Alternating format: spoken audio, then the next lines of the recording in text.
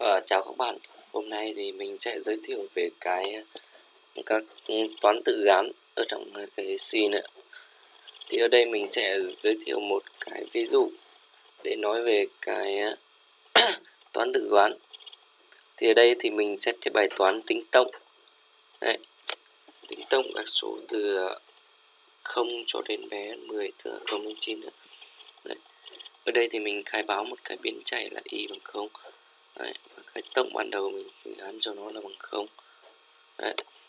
Và sử dụng một cái vòng lặp với giá trị ban đầu y bằng 0, và nó sẽ kiểm tra điều kiện kiểu y bé 10 và sau đó sẽ tăng y lên. Và cấu lệnh cho cái vòng lặp for này chính là tổng sẽ bằng tổng cộng y. Đấy. Và đây chính là cái toán tự gán đấy. Đấy. Cái tổng bằng tổng cộng y chính là toán tự gán. Đấy.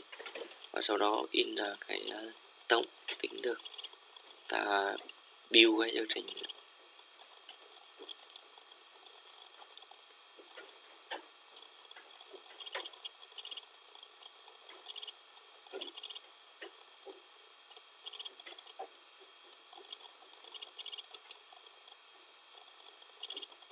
Ở đây thì nó sẽ cho ra kết quả là bằng 45.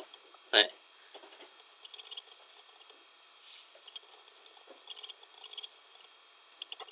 Đây là một cái ví dụ thực tế mà sử dụng cái toán tự gán đấy.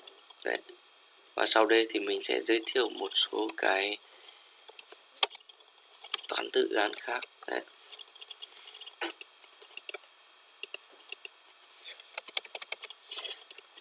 Như ở đây,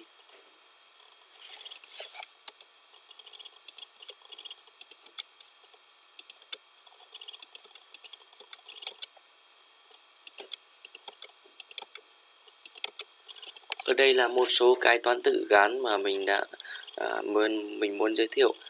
Ở đây là bên đây là toán tư này, còn bên đây là cái toán biểu thức tương đương của nó đấy, biểu thức gán tương đương của nó. Ở đây thì x cộng bằng 1, tức là x thì sẽ được gán bằng x cộng 1. Đấy, đây là cái viết tắt của nó.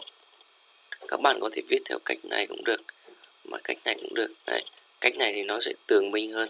Đấy, cách này thì nó sẽ nhanh hơn.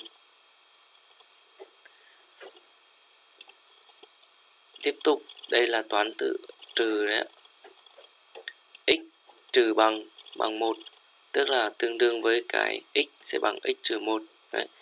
Tương tự cho gọi x sao bằng 2, tương đương với cái biểu thức x bằng x nhân 2, và tương tự cho cái x chia đấy.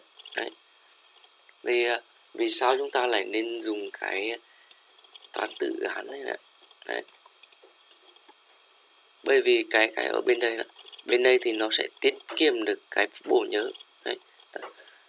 Do là cái số ký tự của nó nhỏ hơn cái bên đây, thì nên là cái vùng nhớ mà nó chiếm sẽ ít hơn. Đấy. Và thì trên đây thì là một số cái toán tự cơ bản mà chúng ta thường dùng trong khi lập trình. Đấy.